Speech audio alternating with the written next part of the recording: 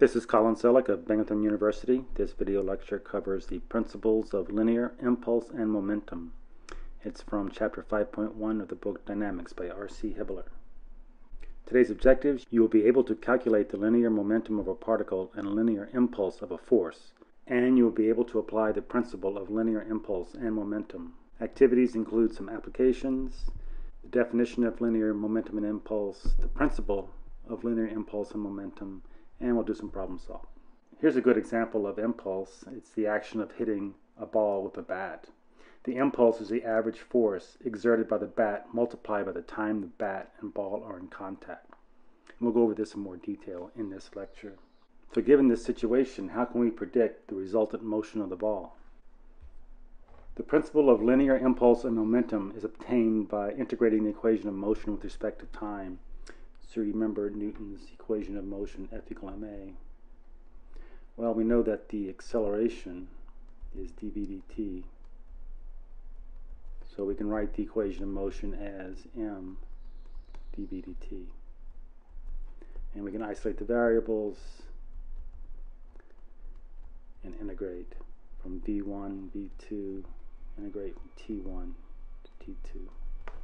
So since mass is a constant, the right side just comes out to be m v2 minus v1. This equation represents the principle of linear impulse and momentum. It relates the particle's final velocity v2 and its initial velocity and the forces acting on the body as a function of time.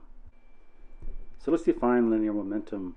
We denote it by L, and it's a vector, so I'll put a bar over it, and it's equal to the mass times the velocity, which is also a vector. This vector has the same direction as v, the velocity, and it has units of kilogram meters per second, or slug, foot per second. Now we denote linear impulse by using I, and that's a vector also. That's equal to the integral of f dt. Now sometimes force is a function of time, so you'll have to integrate the force over time. The force is a constant. This comes out to be the force times delta t. This is also a vector. I is a vector, and it is in the same direction as f, and it has units of Newton seconds or pound seconds.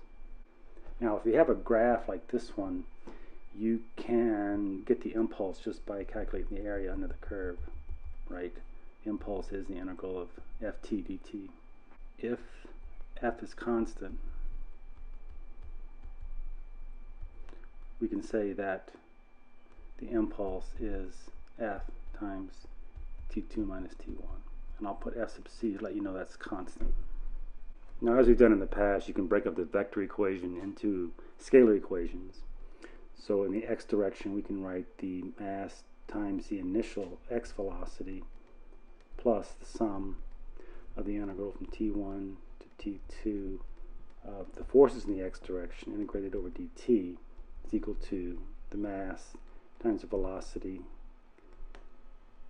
at point 2. And likewise, you can do the same thing for y and z. I won't write them out here. Just replace the x's with y's and the x's with z's to get those two equations. So these provide a convenient means for applying the principle of linear impulse and momentum once the velocity and force vectors have been resolved into x, y, z components. So let's talk about the techniques to solve the problems. First, you establish an x, y, z coordinate system. You draw a free body diagram and establish the direction of the particle's initial and final velocities. You draw the impulse and momentum diagrams for the particle. Show the linear momentum and force impulse vectors. Resolve the force and velocity or impulse and momentum vectors into the x, y, z components and apply the principle of linear impulse and momentum using its scalar form, which we just saw. Forces as function of time, they must be integrated to obtain the impulse. If a force is constant, its impulse is the product of the force's magnitude and the time interval over which it acts. Okay, let's do a problem. Here we have a 0.1 pound golf ball struck by a club, and it travels 500 feet. And we know that the angle that it left the ground was 30 degrees. Assume the club maintains contact with the ball for half a millisecond. Find the average impulsive force exerted on the ball. So our plan is to find V, the velocity, using the kinematics equations from chapter 12, and then we'll apply the principle of impulse momentum to determine the impulsive force. So first, let's establish a coordinate frame. So we have x here and y here. So we're going to use the kinematic equations. These are the projectile equations. Remember, in the x direction, x is equal to x naught plus the velocity in the x direction times time. Well, I know the angle that the ball left the ground, so I can say that v sub x is equal to the magnitude of the velocity vector times cosine of theta, which is 30. And likewise, the velocity in the y direction is the magnitude of the velocity times the sine of 30. So in our situation, at this point right here, x is 500. So 500, and the initial x is 0, plus the velocity in the x direction is v cosine of 30 times time. And we can solve this for time is equal to 500 over v cosine 30. These are all scalar equations.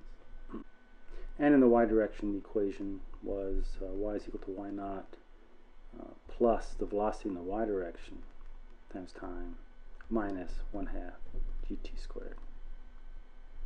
So in our situation here, y is 0, and y started out at 0, and the velocity in the y direction is v sine 30 times time minus 1/2 gt squared.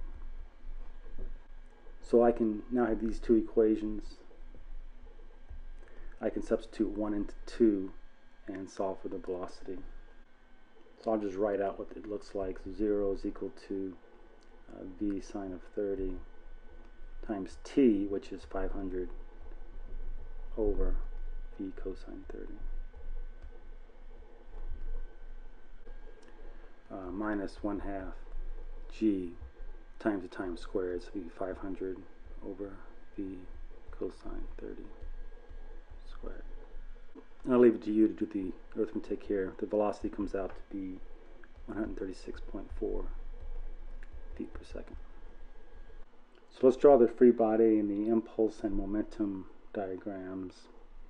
So what this is the golf ball here. And initially it's at rest, so there's no velocity vector. When the ball gets struck, we have this impulse here, and we have the weight and the normal force, but they are so small compared to the impulsive force, is F, that we're going to assume that those are 0. And the end state after the impulse is the momentum vector m times v acting on the golf ball. And I'll write that out. So m times the velocity, the initial velocity, plus the sum of the integral of the forces acting on the golf ball between points 1 and 2 is equal to the mass times the final velocity. Well, the initial velocity is 0. So I'm going to say that at the average force acting on the ball is a constant. So we can say the average force times dt. Now, remember the time was half a millisecond. So that would be 0.5 times 10 to the minus 3. That is equal to the mass, which is 1 pound over 32.2 slugs, times the velocity, which we just determined was 136.4